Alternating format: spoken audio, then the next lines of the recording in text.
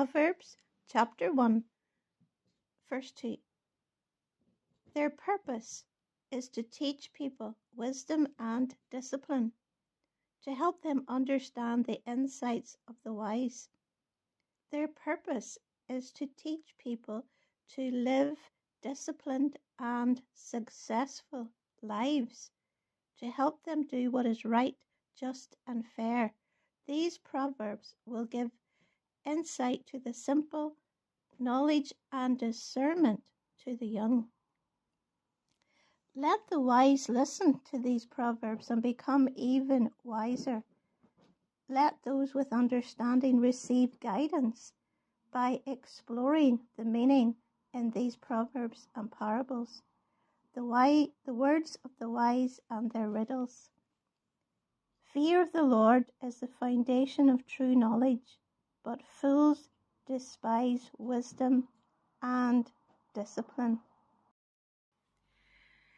It's interesting to note that these proverbs is to make us wiser, give us knowledge and discipline. Discipline can be a word that we don't want to hear, but it is a very good thing. It's not only an Old Testament thing, it's also throughout the New Testament as well. It applies to us today to be disciplined in all that we do. Discipline actually is a very healthy thing. There's a safety in it, and it leads to success. It gives us boundaries and it gives us direction. Understanding the proverbs of the Bible, the principles of the Bible, gives direction, guidance, and health, strength, and success in our lives.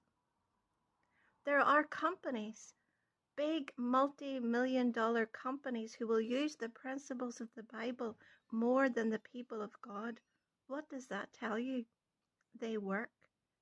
Amen. Did you know that the most important place for discipline is in our mind? We choose where our thoughts go. We choose on what we meditate on.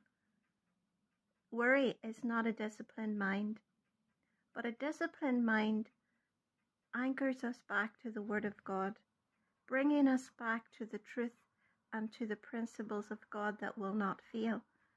And we refuse to let our minds wander off and let our imaginations go on the what if this happens, what if that happens. And we stick to what we know, taking one day at a time, one thing at a time, and being disciplined, being focused, and that will lead to our success and our peace. So I challenge you today, because no matter how well we can focus on getting a job done, sometimes we fail to keep our minds on the job.